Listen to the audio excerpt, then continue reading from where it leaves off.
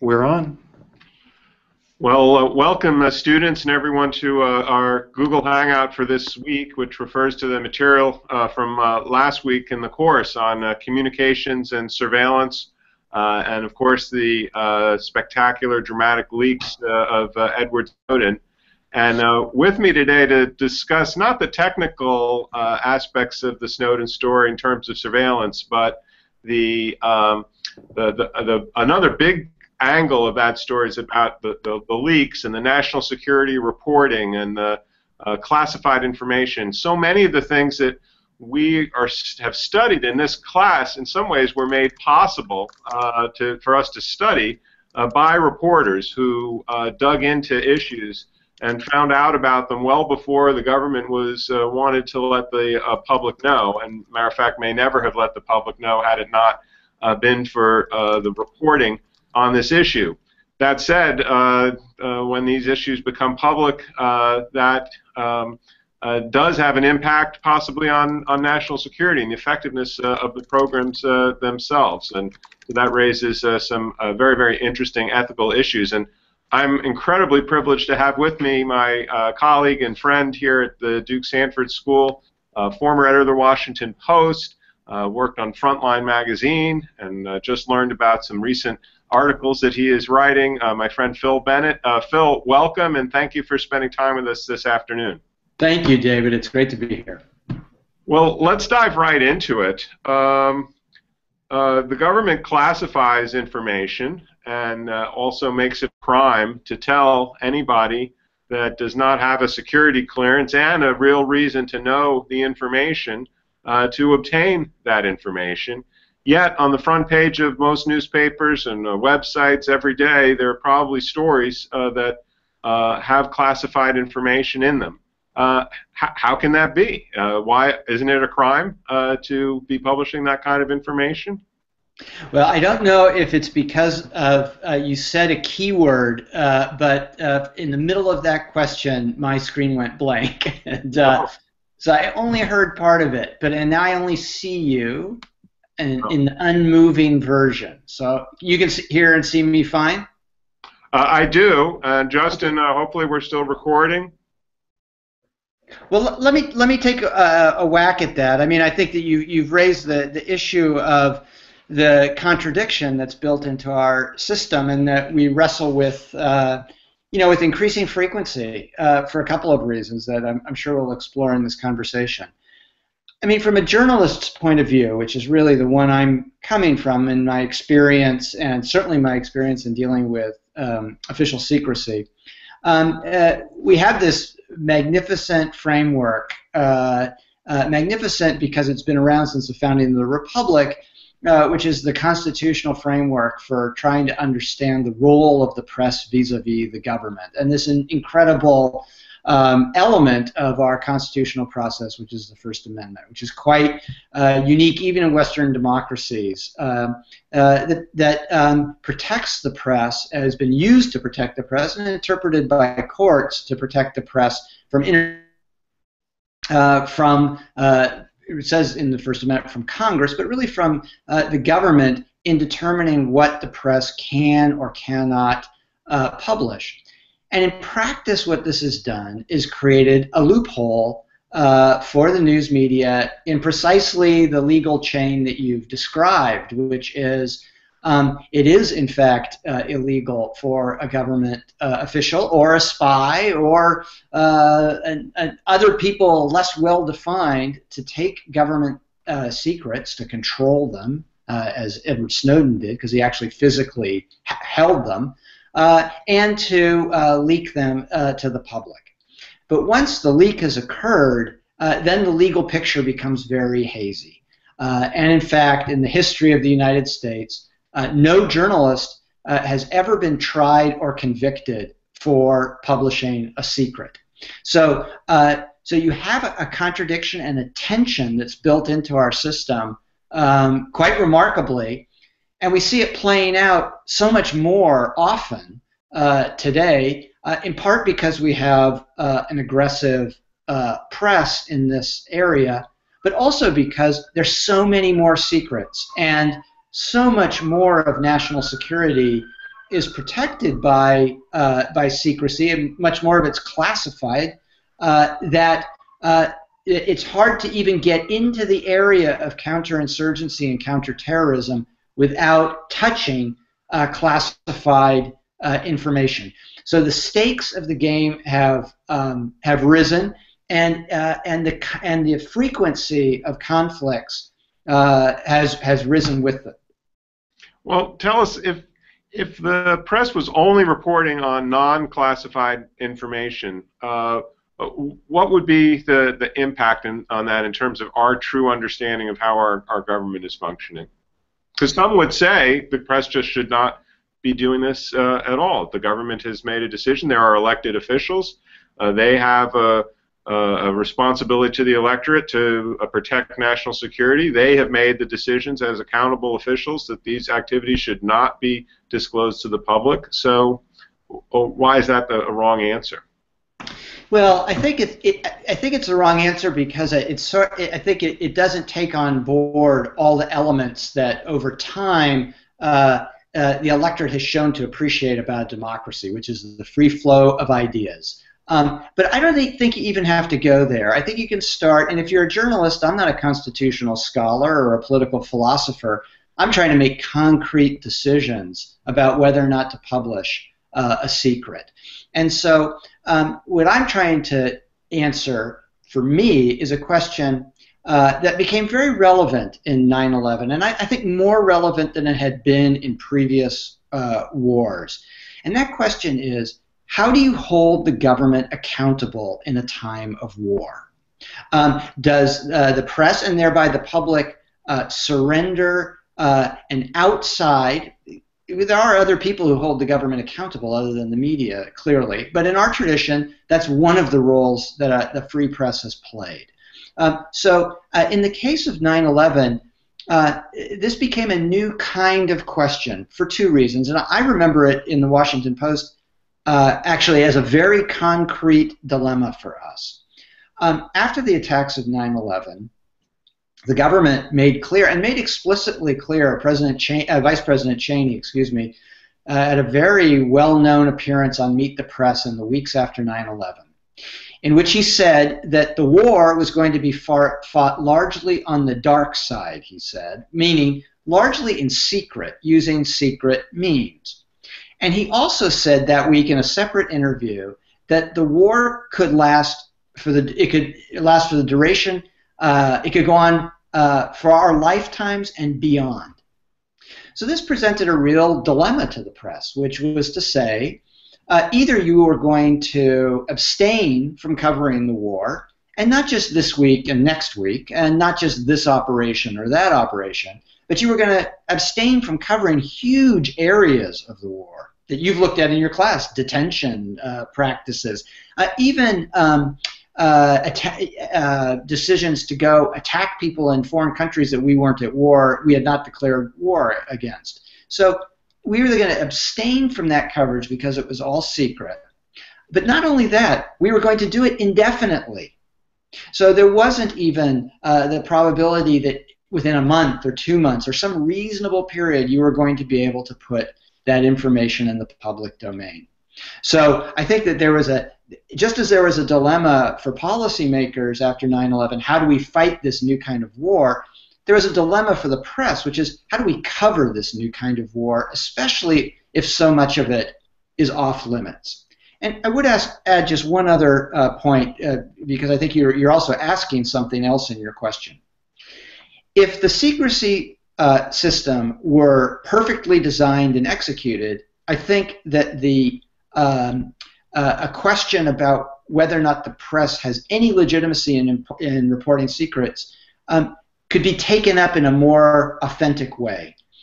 But as we know, the secrecy system is broken, and even advocates of secrecy, even people who work in secret fields, recognize that there are too many secrets. And this has been well documented, just the exponential growth of the number of secrets on the one hand, and on the other hand, the government's very loose practice of guarding secrets. So, for instance, I ask my students, how many of you know how Osama bin Laden was killed? And my students can tell me in great detail the nature of that operation, who was on it, the name of the dog Cairo, a number of details about that operation. That operation obviously was highly classified. That information came into the public domain not because somebody broke the law by telling a reporter. It came into the public domain because of authorized leaking by the government to tell a version of the story that it wanted the public to know. Secrets are published all the time in newspapers. They appear on the radio and on television. Only a very small number of those secrets were obtained in the way that, say, the Edward Snowden leak was obtained. The vast majority of them come from government officials telling journalists things in order to influence the public debate or maybe even their own self-image. And so these secrets are put in play all the time. And that's just part of the reality of our system, and that's part of the atmosphere in which the press has to operate. So I know that you and really all responsible reporters understand that there is information that it is lives would be at stake, or that the national security would be gravely harmed if they did appear on the front page of Frontline magazine or the Washington Post. If the reporter found out that the helicopters were in the air on their way to raid a compound in northern Pakistan where government believed Osama bin Laden was, clearly if that went on CNN, that would have grave consequences. So how does the press then go about deciding which secrets can be published and when the government's actually correct and something is properly kept out of the public eye? Yeah, I mean, it's another great question. So I think, first of all, it's worth recognizing that, at least in my experience, and I think I can speak, pretty authoritatively about it, it's extremely rare. I can only think of one or two alleged cases in which the press reported on an ongoing operation in a way that put American or other lives at risk, and did it knowingly. Usually secrets involve things that happened in the past. Usually the whole incident is over in some way. It's not an ongoing operation, and it's certainly not a kind of military, helicopters in the air kind of operation. I will say parenthetically, and I think we'll get into this, Snowden, because of the nature of that leak, those were ongoing operations, but of a different quality. But the kind that you're describing of revealing a military secret, a troop movement, a military plan in advance in a way that would have very measurable consequences.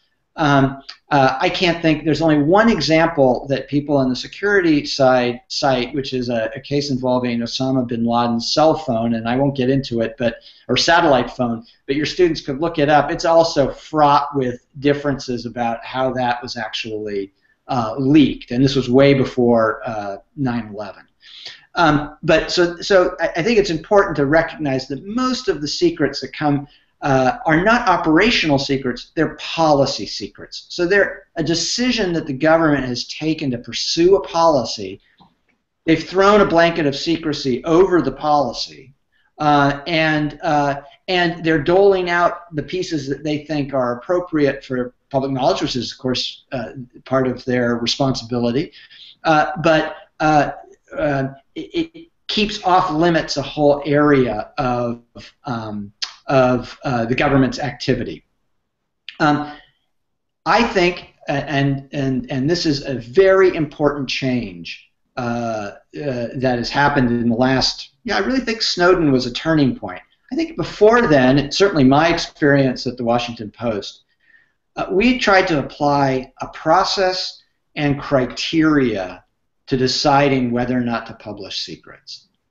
And the process was a type of peer review that took place among people inside the newspaper and occasionally people outside, including our attorneys and others, to talk about the implications of publishing something. But that process also included consulting with government officials and telling them in advance that our intention to publish something, and giving them the time and the audience to argue against publication.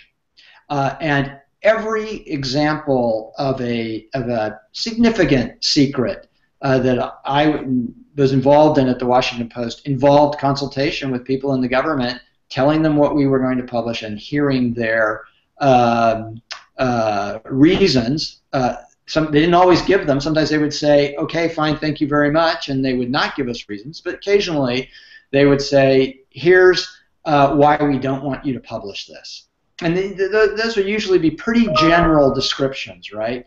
And in many of those cases, we changed the story, or we took out generally a very small detail that we were asked to take out, and that we didn't feel was essential to the story in order to accommodate those concerns.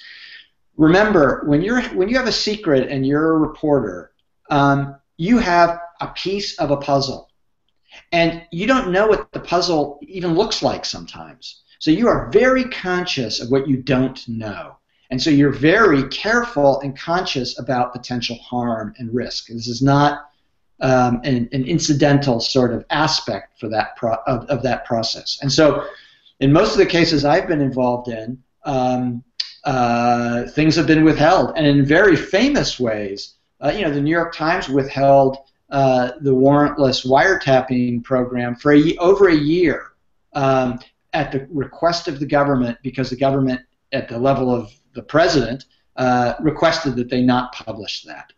So there is a give and take here within this contradiction that we've described. There's also has been until now generally a give and take over the actual publication of the secret. So your criteria, there is an executive order that lays out a whole set of things that ought to be classified. I'll just give one example, because I've been on the other side of the fence, because I've been, as you know, a government lawyer trying to defend classification of certain materials against discovery requests or Freedom of Information Act requests. Mm-hmm. And for example, one of them is, generally information relating to exchange of information between governments is generally all classified, and the reasoning being is that even if it's fairly innocuous information, if the government can't trust us to hold on to information, make sure it doesn't get on the front page of the Washington Post, that's going to damage the relationship and damage the likelihood that they're going to exchange information with us like that again.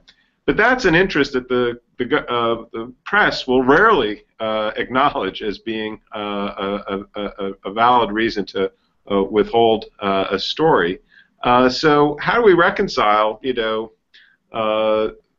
those kinds of interests where it's not necessarily about the tidbit of information that could be released, but it's really about a relationship or a means of gaining information in the future that you are concerned would be damaged if you're in the government, which seems to me to be a legitimate reason for the government not to want that information to go out, but the press doesn't see it that way.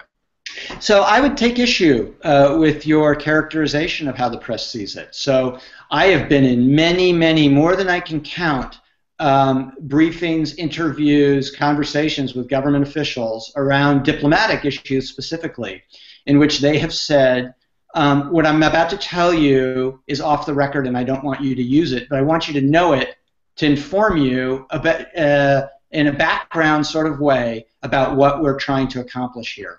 That's a very standard part of the relationship between sources and reporters, especially in the diplomatic area.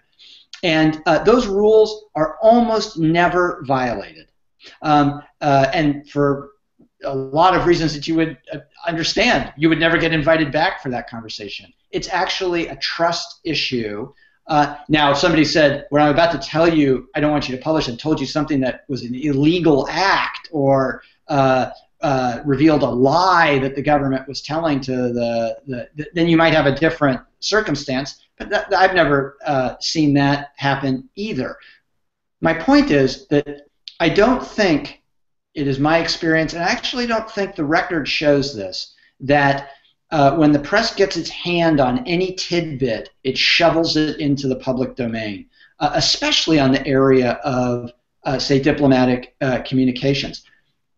Having left journalism or daily journalism now, I wish the press was more aggressive. I wish we knew more about what we were telling our allies about ISIS. I wish we knew much more about what we're doing in cyber areas vis-a-vis China, because I think these are in the public interest, and I think the government does a very bad job in those two specific areas in laying out to the American public things that would not endanger the national security. Because remember, to be top secret, it has to cause severe harm, grave damage to the national security of the United States, right? Can't just be embarrassing, can't make you look bad, can't be a failure you're trying to cover up. It has to meet that standard. So I would say two things. I'd say that I don't think that the press is on an Easter egg hunt to unearth any little trinket and put it in the public domain.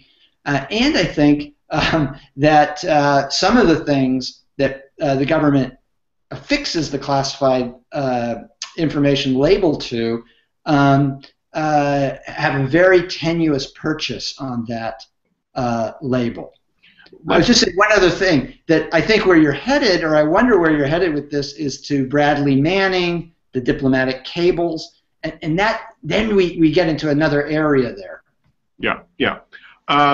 Well, let's move to this question of the sources, because in the Supreme Court cases, one of the reasons they say, well, we're not going to prosecute the reporters. After all, they're essentially First Amendment actors. But the government always has the power to punish the source themselves, the person who's promised to hold that information away from people who aren't supposed to have it. That's always an avenue open. Therefore, we can allow this kind of loophole, as you said, with respect to the First Amendment. Yet, reporters say that when the government aggressively tries to prosecute the leaker, that's infringing on their First Amendment responsibilities too, because that kind of intimidation is going to essentially dry up sources and make it much more difficult for this, what you describe totally accurately as an important accountability function of the press. So there's another incredible tension, is that the national security reporter, to do their job, is relying on other people who, at least in some instances, they know have decided to break the law. I think that this is a tension that's one of the most important and richest in our political system, and I think it's if you're in it, as you've been and I've been, perhaps wearing different uniforms, its resolution is incredibly important. I take the view, and again, I try not to keep. I think it's important because, just as for policymakers, for journalists, it's really the practical decision that matters. It's useful to have a philosophical framework in which to see it, but it really is sort of, what are you going to do in the end? Philosophically, I feel that the free flow of information is good for democracy. And I also feel that self-governing people have to have the means to self-govern, and that exists since the Federalist Papers. And so what are the mechanisms we have to inform the public about what the government's doing in a way that ultimately contributes to the legitimacy of that government? And the press is one arm of that. The problem for me of prosecuting leakers the way that the administration has done, I mean, of course, the Obama administration has charged more leakers under the Espionage Act than all previous administrations combined. Okay, the problem with it is it's a very blunt instrument to deal with what is a huge problem. It's really trying to solve global warming by shutting down a few factories. Because the government leaks like crazy. And leaking performs actually a very important function in our democracy. There have been a lot of beneficial leaks that have explained policies or have opened up dissent channels that were important. Wouldn't it have been in the interests of the country if a leaker would have emerged in early 2003 to say, you know what, we actually don't have any solid intelligence about weapons of mass destruction in Iraq. That person might have been breaking the law, but they would have been doing a service to the country. So I don't think that those things are, you can simply dismiss those by recurring to the rules. You know, our system is a system built on laws, but it's also built on a very flexible interaction and flow of information among different parties.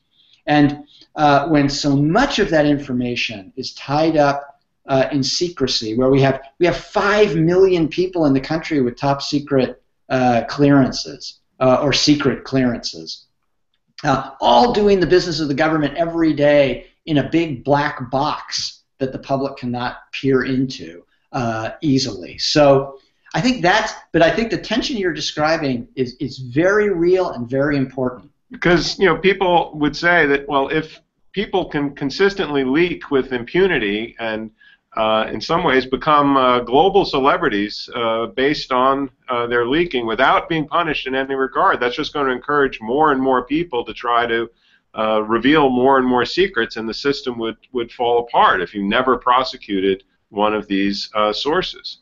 Right, and I understand that argument, and I think that there is a certain logic to it. I would say, again, from where I sit, that the size of what we don't know is so much bigger than what we know, and we could go around the world and talk about counterterrorism operations and policies, not just individual sort of, you know, let's go rescue a hostage, but real strategic policy decisions that do not get aired before the public, which means a couple of things. It means that, for instance, it's very easy to create inaccurate narratives about who lost the Iraq War or what to do about ISIS or how effective the airstrikes are, because there's not a very effective mechanism for airing those things out. I guess I think that yes, an uncontrolled system of leaking. Well, I would turn it around and say it this way.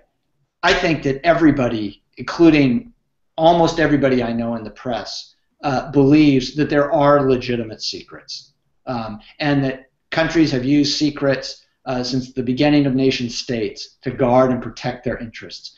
That secrets too are part of the grease that moves the wheels of diplomacy, as you've described, and makes military operations possible. And are a legitimate part of that process. You know, we had in the invasion of Iraq, we had 26 journalists from the Washington Post embedded with U.S. troops, immersed in the secrecy of those operations. And even though there were eventually thousands of journalists embedded with American troops, I can't think of a single episode in which any of them revealed a secret that was indicated to have caused damage to any military operation. So, on the other hand, yes, in theory that would be terrible. In practice, is that what would happen? I think less clear.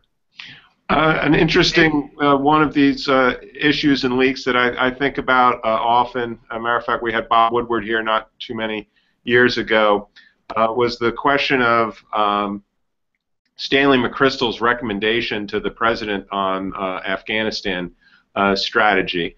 And somebody leaked that document to the Washington Post, and it put the whole issue framed the issue in a much different way in the media, and so the media in some ways was being used with a strategic leak to influence the policy debate that I think in many ways put President Obama in a box. That was supposed to be a confidential communication between an advisor and a superior. Does the press worry about how, and I guess this is in the non-classified realm, it happens as well, but in some ways being party to a strategy to influence a certain outcome on a policy issue because of the leaking of a classified document. Yeah, I mean, I think that probably was a classified document. Yeah, sure. Yeah. You know, is the press used? The answer to that question is yes. You know, used with gusto every day by as many people who can figure out a way to do it. So being used is you know, yes, it's a big concern. You know, the Bush administration used the press to sell their argument about weapons of mass destruction in Iraq prior to the invasion, and some of the best reporters I know, including the one you just mentioned, contributed to that effort.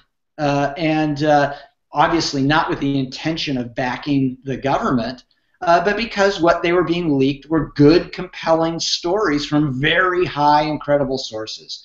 And unfortunately, one of the things that secrecy creates is an inability to really report against whatever information you're getting. You're a captive audience when you're being leaked a secret often. And so the risk of being used goes up exponentially.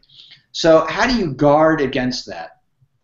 You know, I think that you try to do as much reporting as you can. I wonder, the McChrystal memo is would be a good case study to see. There's no doubt in my mind, I did not make that decision to publish that. I wasn't at the Washington Post when that happened. As a reader, if I were handed that memo, I wouldn't have a lot of doubt about whether or not it was in the public interest to see it. But I would try to then do that in a way that minimized not the harm of that memo. When I say that, I'm not describing a world that is neat or nice or that I'm even comfortable with, but I'm describing a world as it is. And this is really important to keep in mind in this conversation. Your job in the press, if you are handed something, then your decision is not, do I hand it back? Your decision is, am I going to stand in the way of the public knowing this thing? And sometimes you will say, yes, I will. And for a lot of reasons, not just secrecy, privacy, decency, a number of factors can weigh in that. But if Edward Snowden comes to you and hands you, millions of documents, then your decision is not, boy, was that a good thing for him to have done? Okay, like, in fact, that's sort of irrelevant to you in your role, to your principal role, I would say, which is to decide, should the public know these things or not? And if not, I better have a really good reason, because I need a much bigger reason for them not to know them than I do for them to know them. So, and so I think that those are the dilemmas that get created by a McChrystal leak, or the hundreds of leaks that occur every day in Washington to try to gain advantage in the policy process. Let's just turn to the Snowden story. David? Yes. I have a question from a student that's been posed that might fit well here, if I can ask it on their behalf. Absolutely. We've got Brenda Andrews, who's asking, what stops people like Snowden? You froze up, Justin. Traditional media outlets, and how does that how you choose to cover stories at that point? I only got a bit of that, Justin. Justin, yeah, you broke up in the middle of the question. Could you pose it again, or type it on the side of the screen? Sure, I'll try again. What stops people like Edward Snowden from releasing their information directly through social media, like blogs, Twitter, or Facebook, without the help of traditional media outlets? How does that change the role and responsibility of the traditional media? So is that from Brenda or Yes, from Brenda. Yeah, well, I think Brenda, that's that in some ways that's the key question, because what happens in Snowden is several things collide. The growth of the networks we're all on, which is which is the subject of both his leak and the dissemination of his leak. This world of secrecy that's grown so much that we see, the asymmetrical threats posed by people, which is one of the reasons the policies that he's revealing were enacted, and the changing role of the news media.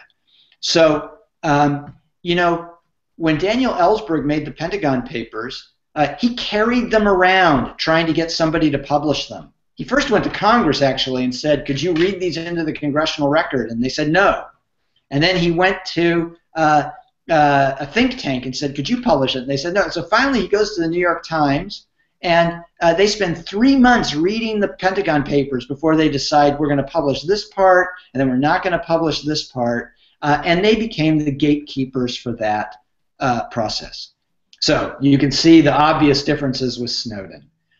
If Glenn Greenwald or Bart Gellman decide, or The Guardian or The Washington Post decide that this is too hot to handle, or this is a legitimate, as far as we can see and measure, these are secrets that we don't feel comfortable publishing because we think they're legitimate secrets, and they're not in the public interest, well, he can self-publish. He can self-publish. And so that does change the calculus. The Snowden leak has so many idiosyncrasies attached to it, and Edward Snowden had an incentive to go through the traditional media, but Bradley Manning did not. So he sent his to Julian Assange, and that created a different dynamic. So the gatekeeper role, I'm the editor and I will decide what you see or don't see, that era is plainly over. And it does, what I would argue is, that doesn't relieve those institutions of their responsibility in trying to determine what's in the public interest to know, because they still have incredible influence, and because we can't take our constitutional privileges seriously unless we take our constitutional responsibilities seriously, even if technology has made some of those obsolete. Which it clearly has.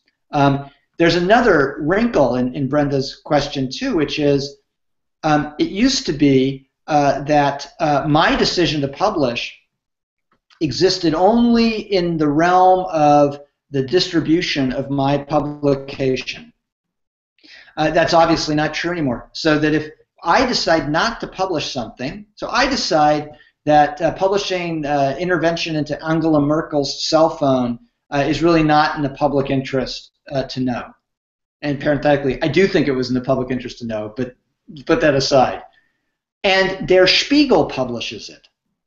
And then I'm at the Washington Post. Do I continue not to publish that, even though it's already in the public domain? Or do I fold my cards and say, let's be adults and recognize that something is on every television station in the country? I'm going to stop ignoring it. This is a real problem. It's a very big dilemma, and I don't think it's trivial. Yeah, so many questions.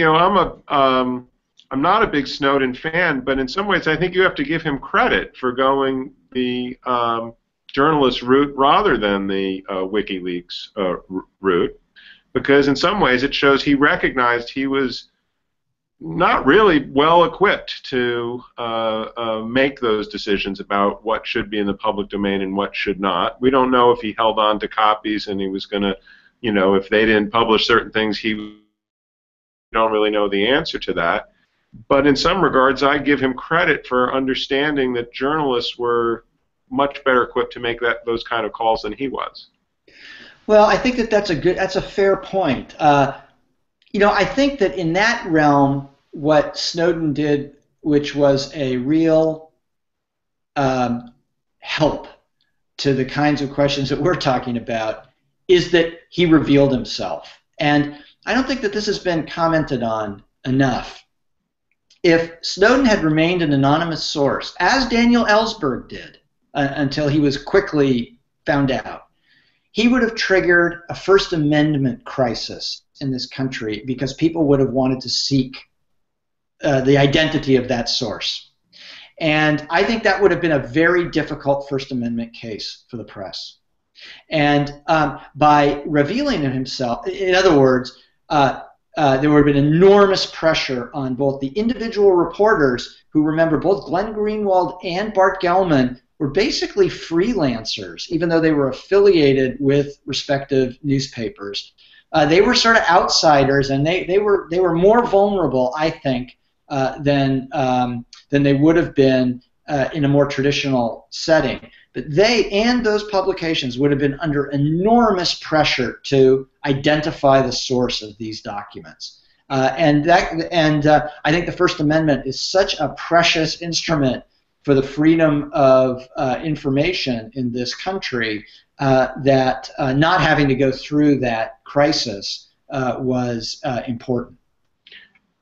With the Snowden story, another, so many angles, but another really important one in my mind is kind of this difference between nationality and being a global citizen. And what I mean by that is, if you look at the Snowden leaks, I think the ones that are the most defensible and the most difficult to prosecute him for in some ways are the ones he did about the cell phone call database in the United States. You had people testify that such a database, or it could be interpreted they were testifying that such a database didn't exist. It was of dubious legality, not that Snowden was really well equipped to make those decisions himself, but at least one federal judge has come to that same conclusion. A lot are on the other side, but it was certainly of much more marginal legality. And it related specifically to the U.S. government's relationship with its own citizens. Almost all of the other leaks relate to spying activities outside the United States, and what spying is violating the laws, almost by definition, is violating the laws of other countries in order to gain information that our government believes is going to help it either protect security or perform some of its other functions.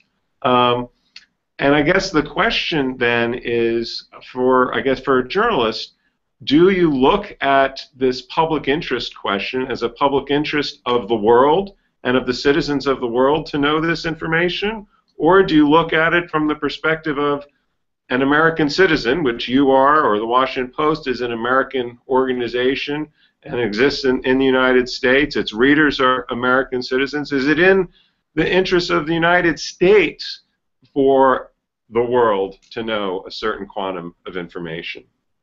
Yeah, wow. I mean, that's a big question. I mean, this is sort of where, and by that I mean, if I won't try to deconstruct your question, but I guess I come at it without such a bright line. I think it's increasingly difficult to draw bright lines between what is domestic and what is global. And I'll give you an example. Use the Angela Merkel example. Okay. Let me start at a. Okay. Let me start. Okay. Let's go. We'll go to that. Let's start at a. I'll move to the Angela Merkel thing quickly, but look at the second. So Snowden revealed two programs, two huge programs, which reflected the massive collection of data from people. And really, the Snowden leak was about moving from targeted collection to mass collection of data. And the first was the one that you referenced, which was the Verizon, that the government had collected all the metadata from all the calls in the United States over Verizon and probably other telephone networks.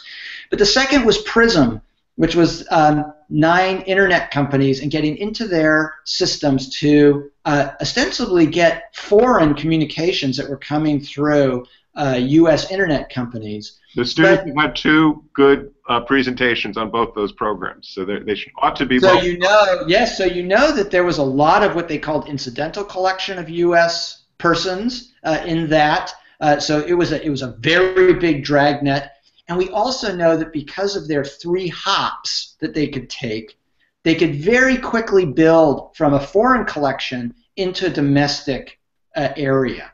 We also know that what they did, so if the United States is going and saying, we're not going to hack into Google's data links in the United States because that might be illegal, but we can go do it overseas. It's a U.S. company, right? We can still do it overseas and it'll still fall under the statute. So those are, even in that is an expression of the grayness that surrounds this, that doesn't say, oh, it's domestic or it's international. And I think that's why I said one of the things that the Snowden case brings up is the fact that citizens, terrorists, governments, everybody's living on the same series of networks, right? And so it's very difficult to disaggregate all of the actors who are present or have interests there. And I think that applies to domestic and international as well. Now you're raising the issue of individual spying operations that fall very much inside the lines of traditional espionage, which is basically listening to people and trying to figure out what they're doing in a way that can improve your national, could serve your national interest. So wow, that is a very difficult area. In the 1970s, the Washington Post discovered, involved Bob Woodward again, that the United States had placed a tap on the undersea cable. They'd use a submarine to go down and place on an undersea cable that the Soviet Union was using to send encrypted messages between under the Atlantic Ocean. And they were able, for some period, to exploit that, so they could listen in on the Soviet Union. The Washington Post learned this, and the Washington Post did not publish it for a long time. They only published it after NBC News broke it, and then they discovered the government had not been truthful with them, and the program had been discovered by the Soviets a long time ago and had been dismantled, so it wasn't even active anymore. But it shows you how sensitive the press was to secrets about sources and methods, and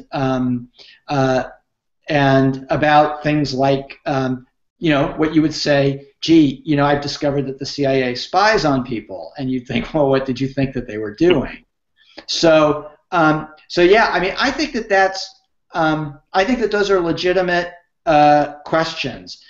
I think that the Merkel thing, the Merkel story, which again, I sort of go back to my corner in the red trunks because I think it's a great story. I mean, it's really interesting. It tells you how the government works. They were spying on their closest ally, or one of their closest allies, certainly in continental Europe. Of course, it's come out subsequently that many of her other neighbors, countries, were spying on the exact same thing. And of course, the German intelligence service has had to admit that it spies on other foreign leaders in its own neighborhood.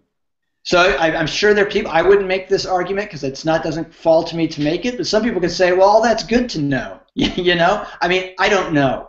I think that that's a tough call. I think it's a tougher call about what about spying on someone who's not as close an ally, and there were cases of those too.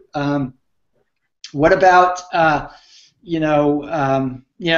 think that you're I think quite rightly pointing to a path of an area of legitimate disagreement among people of what's in the public interest to know and what is not. And I would say that I tend to be a maximalist on the rights question, the right to publish it, the benefit of transparency, but I'm much more conservative on the individual cases. I think they need to be looked at very carefully, individually, and that has been a challenge with Snowden because of not only the great volume of documents, but because it's a competitive story between two news organizations. and that if you don't do the Merkel story, the other guy's going to do it, and then you're going to have to do it anyway. So I don't think that those things, that gets into the sort of the, we don't like to look at that. It's not a very high flying principle, but boy, that's there. And boy, the Washington Post really wanted to get its hands on the Pentagon Papers once they'd been published in the New York Times. I mean that's not an insignificant force driving the flow of information. Or that these are our corporations that have a number of interests other than making sure the public knows what it should know, and they are given by the Constitution some of this, in essence, an opportunity to draw the line as to what becomes classified and what does not. Let me. I think you've been probably generous with your time. Oh, you have another question, Justin? I've got one more from a student that I'd like to add in here from Paul Tyrenius. And he's asking about maybe a different angle about this purpose that journalists serve. And he wants to know, doesn't the public need somebody to interpret documents somewhat like journalists? If they're read as is, for example, if Snowden had just mass dispersed all of his information that he had to the public in social media or something like that, wouldn't some of the meaning get lost in all of the information? Like maybe you wouldn't actually read that kind of information. Does the leaker need the journalist to make that understandable, to make it digestible by the public? Well, you won't be surprised to know that I would argue yes, and I think more than self-interest is involved. I mean, I think there's wide recognition of that. Julian Assange went to the New York Times and to the Guardian and other papers later, even though he considered himself a journalist and he possessed the means of publication himself. What he didn't possess was a means. He didn't have the platform, but even more than that, he didn't have the ways of managing and interpreting and synthesizing those documents the way those news organizations did. And I think that the proof was in what was actually revealed about them. And if you go and look at the WikiLeaks documents, many of them, they're sort of indecipherable. You really can't, as a citizen, go in there and make a lot of use out of that. And that's same with Snowden. I mean, those documents, those programs that Edward Snowden revealed were very complex. They had a lot of elements in them that, if you look at those PowerPoint slides, they're hard to deconstruct. So you needed some guide through them. That is, and I think that. So I think raising that, it's a very important question that's been raised. What we've been talking about mostly through this hour is just the act of revelation, and I think on another higher plane exists this explanation, which ultimately, if a leak or a publication of a secret is going to fulfill its highest purpose, it's going to be to inform citizens about the activities of their government. And you can only do that if it makes sense, and it's not subject to subsequent manipulation. One of my, I mentioned the Bin Laden raid earlier. I mean, I still think it's amazing to me that we have an image of what happened. I mean, that was a very important operation. Now, maybe it didn't change the course, it didn't introduce an era of world peace, and maybe strategically it was of limited value, but it was an important moment in American history, given the antecedents. And yet, we still don't know really what happened. We were told a story that involved a lot of classified information. We weren't able to interrogate those facts. So we really don't know what the government knows about bin Laden. And the government did something that even seemed worse to me, which was they then laundered part of those secrets in through a Hollywood movie that they gave access to certain elements of that story to. That in a way burnished the version that they had originally put out. Now that may seem sort of innocuous, it's all entertainment, but I think that those are important things in a democracy. When important things happen, there ought to be some ability to interrogate the facts. And when that doesn't happen, I think we lose something. Phil, you've been incredibly generous with your time. I'm going to ask you a question you might not feel well equipped to answer. I'm going to ask it anyway. there's really not a single actor in this arena, whether it be an academic, a practicing journalist, or people even in government, who don't start out when they say this, that we have too many secrets, we don't do a very good job in that system. And because of that, what we end up with is this really almost, it just Rube Goldberg-esque kind of system of the press trying to get information that it thinks it's in the public interest, the government trying to stop it, a nice dance when the information becomes in the possession of the press, where there's this back and forth dialogue. Then you have the whole question of the leaker themselves and the selective prosecution, all of which breeds mistrust by the press and the desire to, get more information that the government is trying to protect. It's really you wouldn't draw it up like this. I don't think it has evolved to this point. Is there some process? So my question, my long-winded introduction to this question, is: do you have any thoughts about how we could do a better job than we do of the government defining what ought to be a secret and what not? That maybe that could be, then this whole other system might be a little less messy and arbitrary.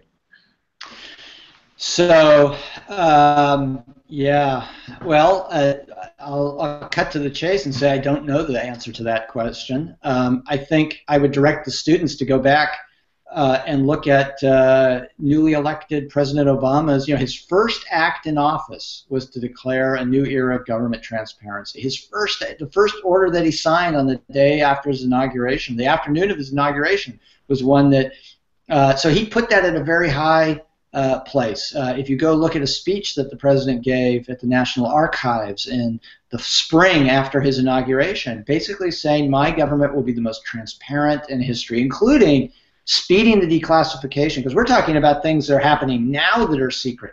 The United States has mountains of secret documents about things that have happened over the last, during the Cold War period that can't be made open to the public. So, huge issue. The president made it a priority, and I think it's fair to say that effort has failed, and failed, not because of the fault of the Obama administration alone, but it's failed miserably. And we have in the country now, I think, a scandalous situation about secrecy. Why? Not just because it's not telling us about secret operations that the government might be conducting overseas, but because it is part of the commercial fabric of a multi-billion-dollar business to furnish the defense and intelligence agencies with, all sorts of things at all sorts of costs that the public never gets to see and vet. And in some cases, the public's representatives don't see them either. So I think that this is a problem that goes beyond just knowing everything that the government's doing, which I think is unrealistic hope.